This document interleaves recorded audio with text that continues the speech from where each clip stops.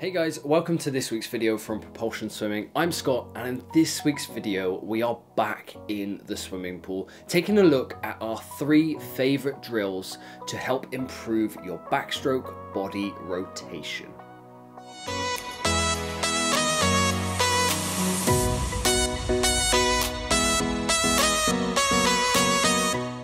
Body position is hugely important to the stroke of backstroke. That's because the rotation itself puts your arm pull and body in a stronger and more effective position to perform the underwater pull phase of the stroke. By having a good body rotation in your backstroke stroke, you will enable yourself to use the bigger and stronger muscles in your back, which will increase your propulsion through the water. One of the most important elements of backstroke rotation is making sure that your shoulders and hips rotate together simultaneously. Rotation helps to drive the tempo of your arms. If there's even the slightest discrepancy in the timing of your rotation, it's likely to decrease the efficiency of your stroke. Now, there's a few things that you can do to help improve your overall backstroke technique. And we've chosen 3 drills that will specifically enhance it the most, especially when it comes to improving your body rotation and timing.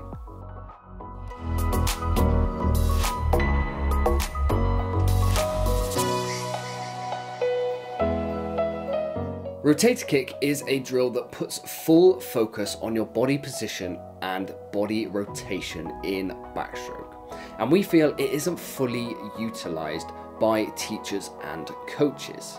It's a great drill to perfect the correct body roll required for backstroke, and is especially important when we start adding arms to later, more progressive drills. To do it, all you have to do is lie on your back, keeping both arms by your side and maintain a straight head position, whilst rotating your body side to side, trying to bring your shoulders and hips out of the water. You should rotate at a steady rate, so it isn't rushed and your body can get used to being in the right position before you rotate back onto the other side. Rotator kick does require a strong 6-beat leg kick and a fair amount of core stability to remain balanced in the water. A main thing to keep in mind is that whenever swimming backstroke, you should try to keep your head perfectly still, looking straight up towards the ceiling. Some swimmers try to concentrate so much on rotating their body in this drill that their head can also rotate at the same time. Try to maintain a still head for the full duration of this drill. Once you feel confident enough that your body is rolling and rotating effectively, the next drill you can do to improve your backstroke is human drill.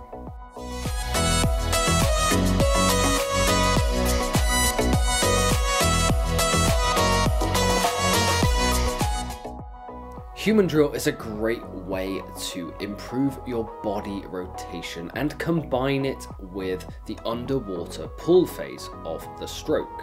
It's a progressive drill that follows on from rotator kick quite nicely, as all of the body rotation elements are much the same. It's just that you're now adding a further focus on top of that to look at your arm pull. To perform a human drill, you rotate your body onto one side like you do on rotator kick, and then move your hand up the side of your torso until you're touching your shoulder. Once your hand is at your shoulder, you then reach out behind you and stretch as much as you can, keeping your hand close to the surface of the water. For a more effective arm pull, bend your elbow and then drive your hand to your hip, making sure you fully extend your arm for maximum propulsion. As you're doing your underwater arm pull, you should rotate onto your other side at the same time, getting ready to move onto your other arm. Your main aims of this drill are very similar to rotator kick. You're looking to maintain that balance as you rotate from side to side. You want to keep your head in a still and neutral position throughout the drill and retain a high body position in the water. Something you've got to be aware of on human drill is to make sure that when you're stretching your arm out behind you, you are fully extending and at the surface of the water. If you don't do this, you are likely to miss out on a big portion of the catch phase of the stroke, and you're also going to be inhibiting your body rotation. After doing both rotator kick and human drill, you should be seeing a lot of improvement in your body rotation and the underwater arm pull phase of backstroke. So for the final drill of this video, we're going to put it all together in one combined movement. And we're going to use 6 kick switch for that.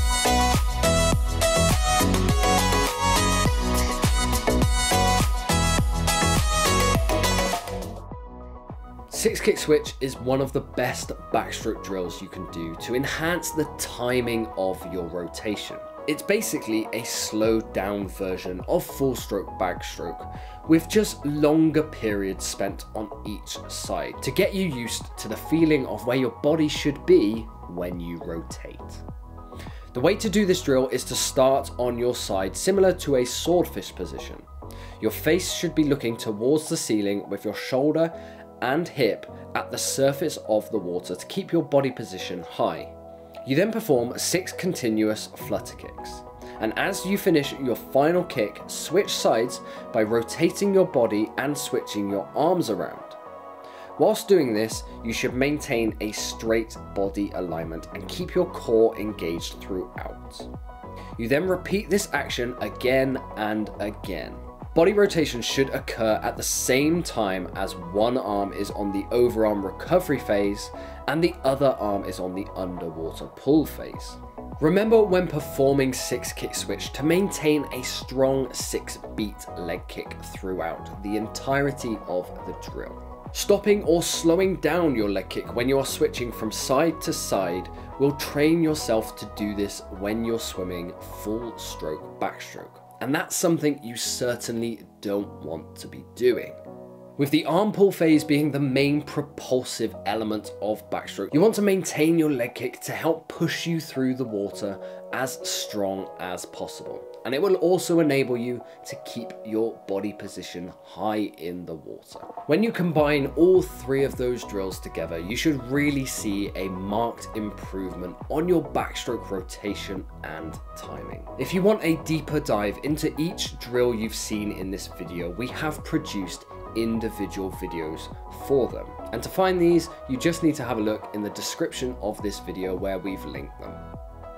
That's it for this week's video from Propulsion Swimming. I hope you've enjoyed it. If you have, please like this video, share it with your friends and family, and don't forget to subscribe to the Propulsion Swimming YouTube channel for more great swimming content coming soon. I've been Scott, and I'll catch you on the next one.